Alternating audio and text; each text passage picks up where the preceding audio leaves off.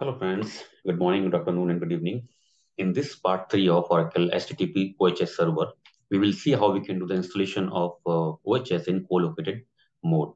In part 1 and part 2, we have done a lot of discussion on about the collocated mode and standalone mode. What is the difference between collocated and standalone mode?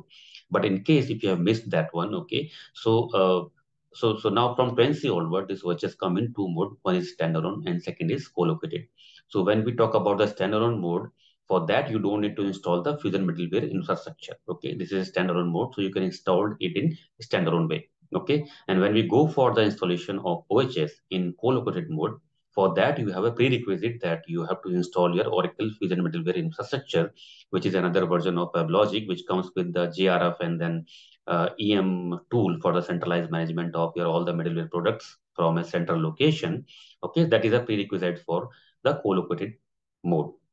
Okay, and in this video we will see how we can install the our OHS in co-located mode. That means before going for the installation, we have to make sure that we have installed the Oracle Fusion middleware infrastructure in the same Oracle home which we are going to use for the OHS.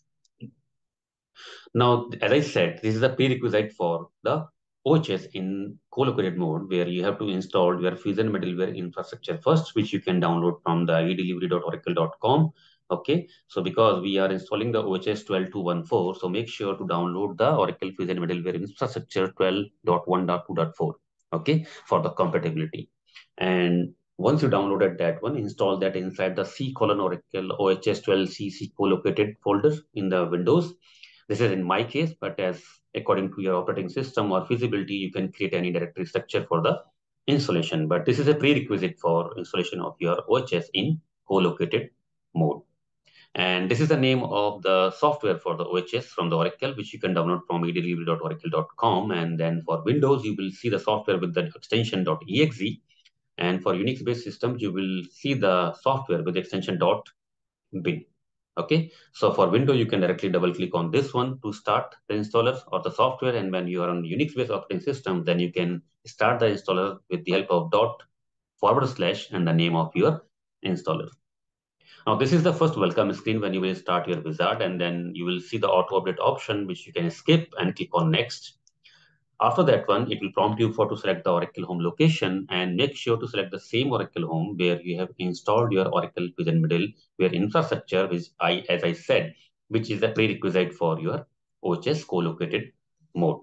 Okay. And in screenshot, you can see the folders that is there inside my Oracle home. Okay, so I have selected the same.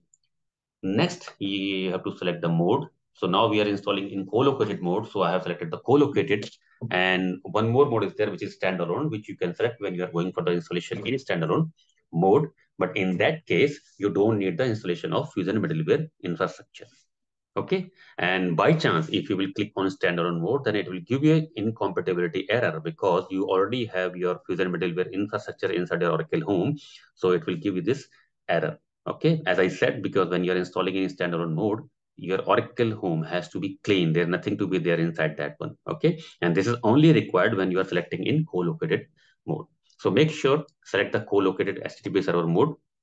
After that, you have to select a certified Java, and then it will show you the certification metrics process. Okay, and in this case, because my operating system is not certified with this particular OHS version, so I can ignore this one for testing environment, but for production it is not recommended to ignore such warnings. You always have to go with the certified operating systems and other parameters, and then it will show you all the components that it is going to install inside your Oracle home for OHS.